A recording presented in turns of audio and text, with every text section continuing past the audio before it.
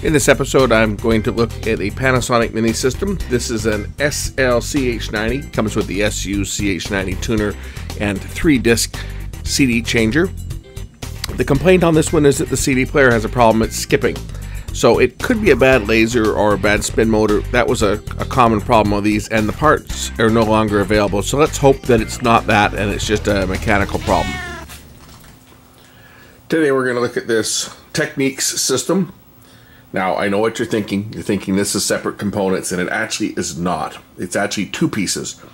The cassette deck amplifier is one, and the tuner and CD player is the second. Even though it's designed to look like they're separate components, there's just two units here.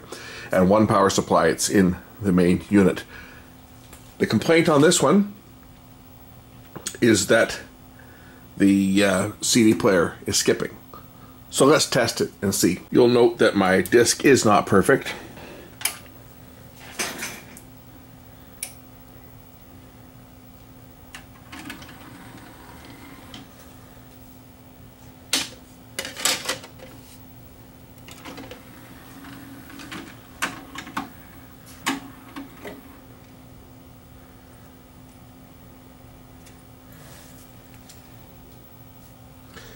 And play.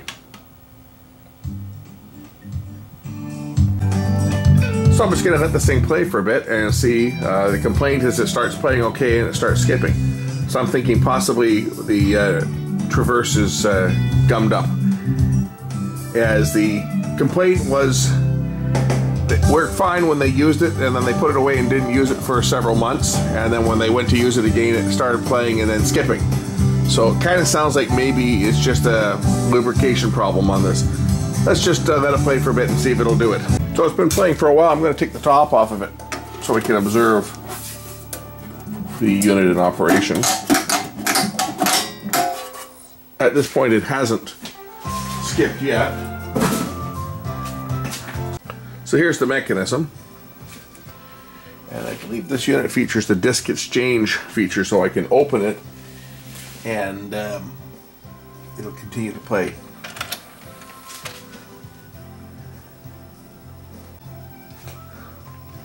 So it's still been playing for a while. I haven't had any problems with it yet. I'm just going to check, stop it from playing here. Oh, when the disc tray slammed shut, it looked like it skipped a bit, but let me just stop it.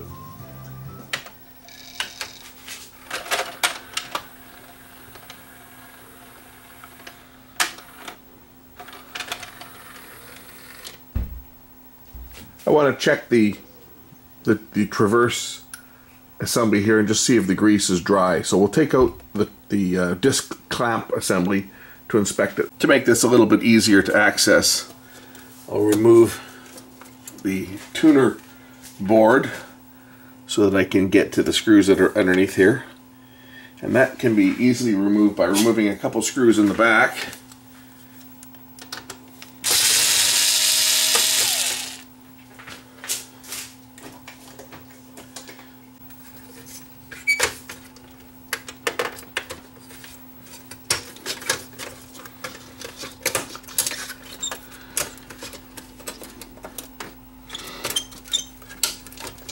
I'm going to remove the white bracket here just so it makes it easier to see, but this does not actually have to come out. You just have to remove the tuner board, and then you can actually access the screw by just moving one of the ribbon cables out of the way. But I'm going to take this out completely just so it's easier for you guys to see what I'm doing.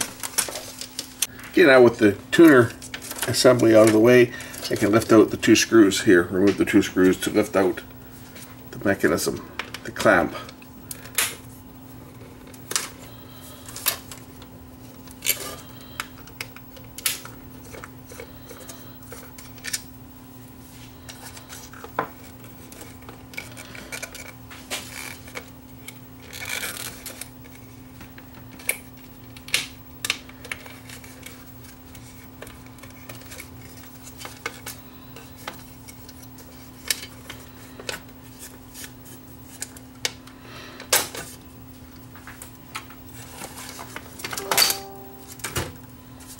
And this is the traverse, which is normally would be replaced as an entire block. Oh, there's a bit of dirt on here. Take a look at the lens. This might be part of the problem here. You see the dust? that may be the problem. Excessive dust on the lens. It looks like the lubricant is okay on here. It doesn't look, well, I guess it's getting kind of dry. I can see where it's been, it's the old yellow molybdenum grease that's on there, but it should be redone. So we'll clear off this dust off the lens first. As you can see, there's a fair bit of dust on that lens.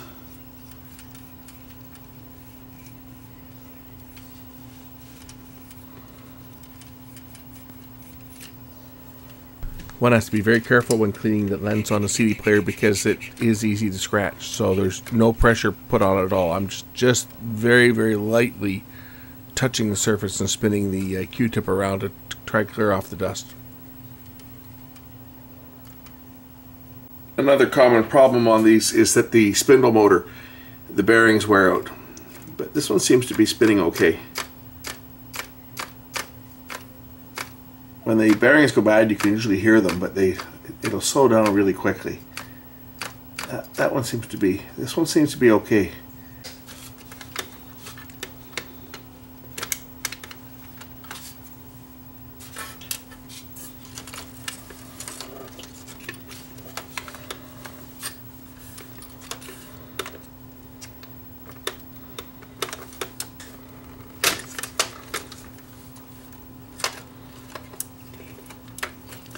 The optical block just lifts up like that, and I can unplug it from the main board by just undoing the connector on the side here.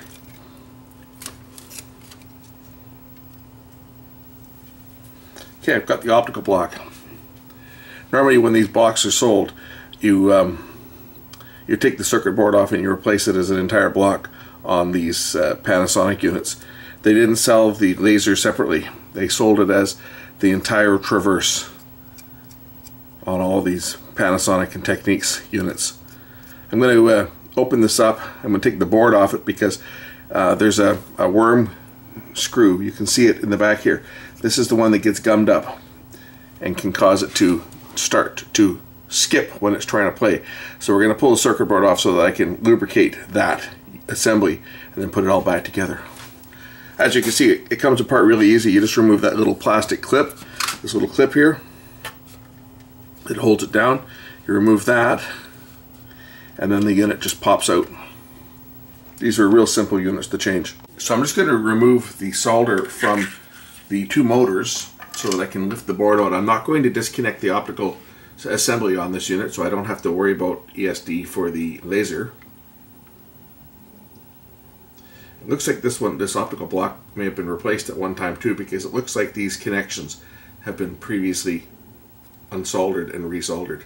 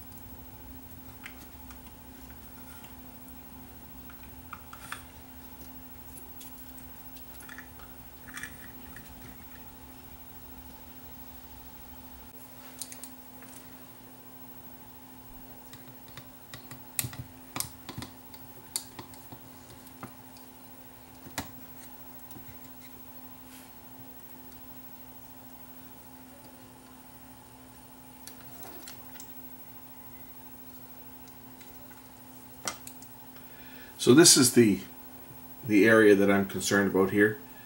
See that there is grease in here, but it's not on the gear. It's dirty, but it is kind of dirty. Oh, there's dirt in there. So let's just clear this crap out, and we'll get a Q-tip in there and just try to wipe it all out.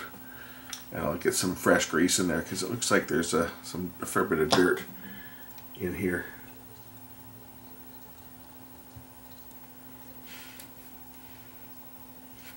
I can activate this motor with my power supply, dial it down to a couple volts, and that way we can move the sled back and forth. So I'll set it for like 1.5 volts. So that should be plenty to move the sled.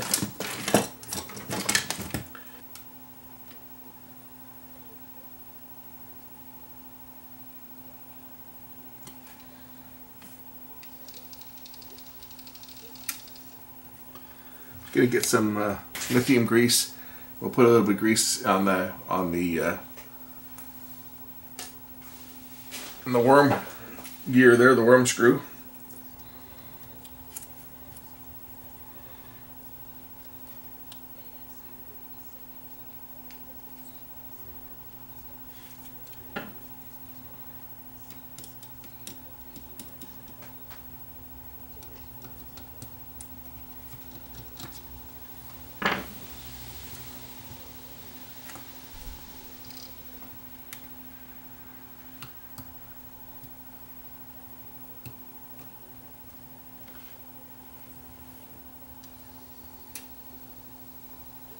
There we go.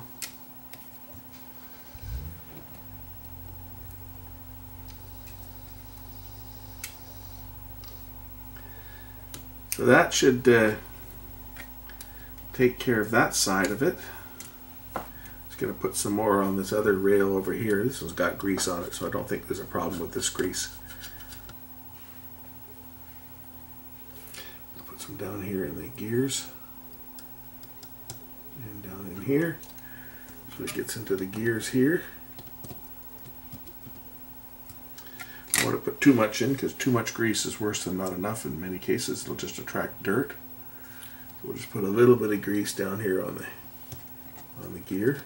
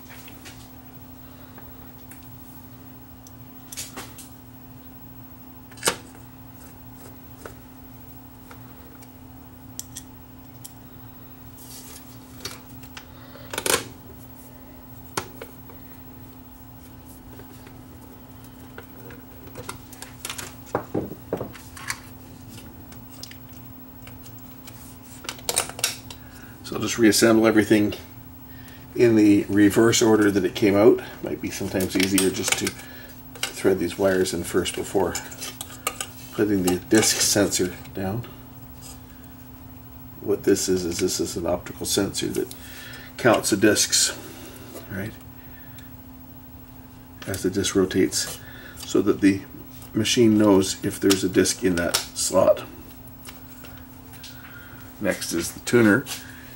Bring the tuner board, bring the chassis back in place, and then the tuner chassis slips in like that.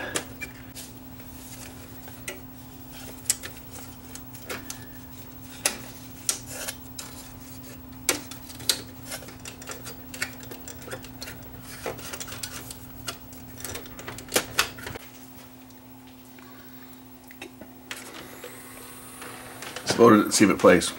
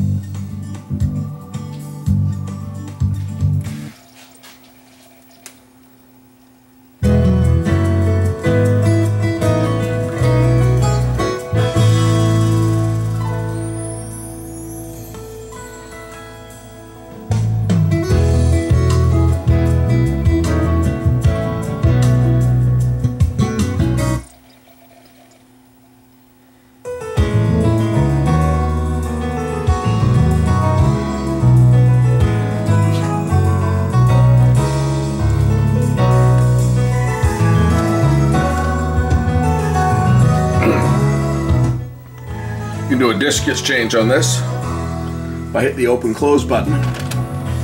I can put another disc in and we'll change to disc number 2. Whoops, now how did that slide out?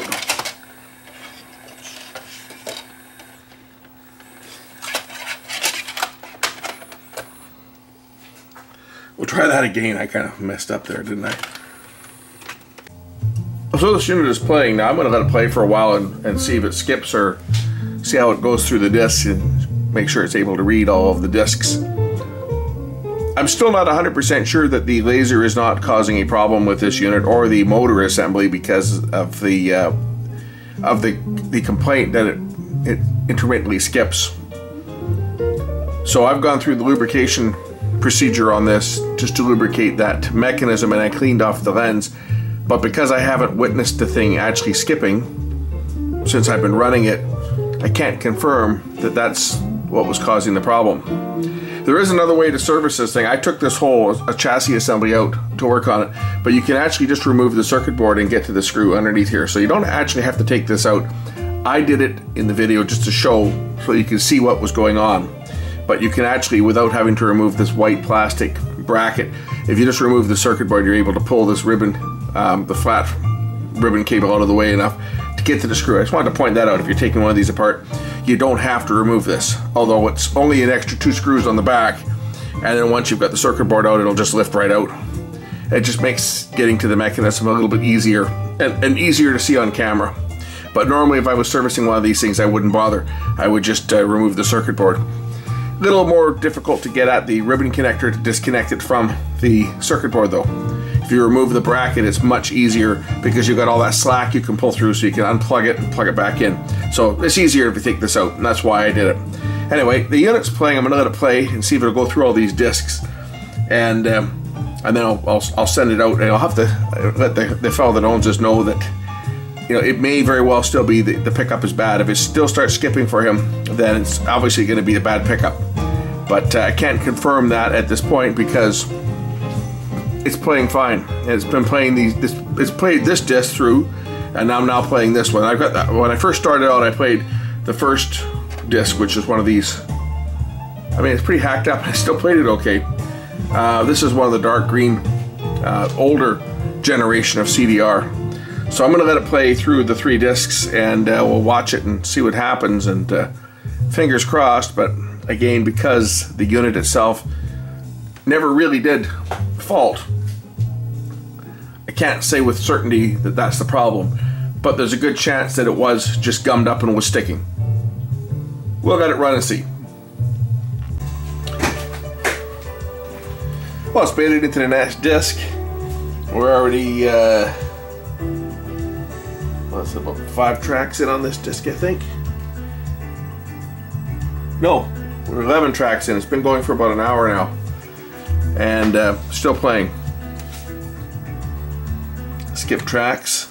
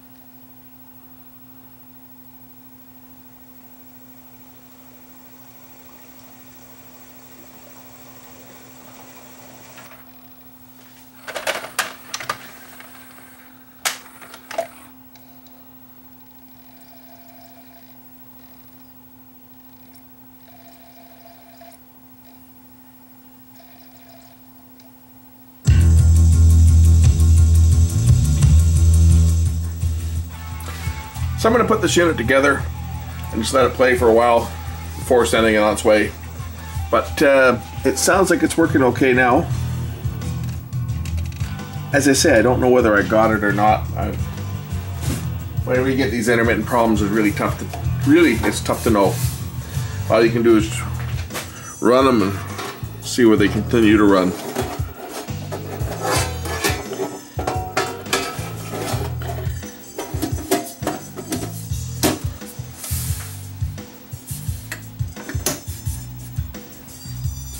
We'll test the tape deck on this too. Yeah, tape deck seems to be working. It's tape deck number 1. We'll try tape deck. Oh, there's a tape in tape deck number 2. Well, let's try that.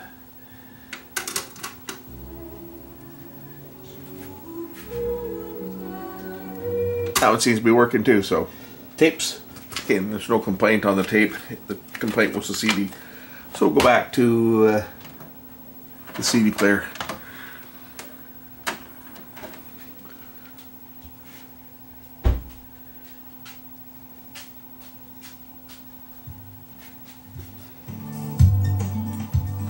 Okay, that about does it for this one.